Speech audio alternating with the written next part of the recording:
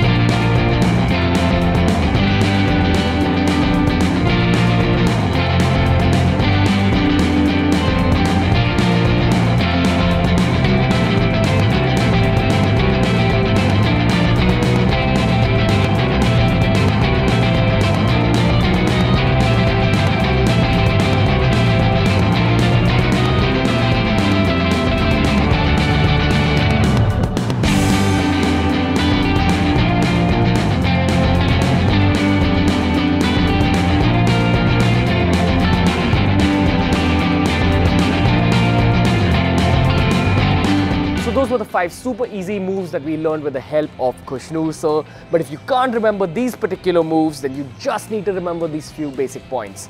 Firstly, someone does attack you, your first instinct should be to run away. Avoid combat at all costs. The second takeaway for you should be this.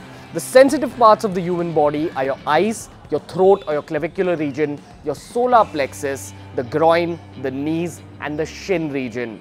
If someone's attacking you, aim to target one of these spots along the central line of the human body. If you like today's video, make sure you give it a thumbs up, subscribe to BeerBiceps, and until next time guys, from When We Done the Team, we'll see you later.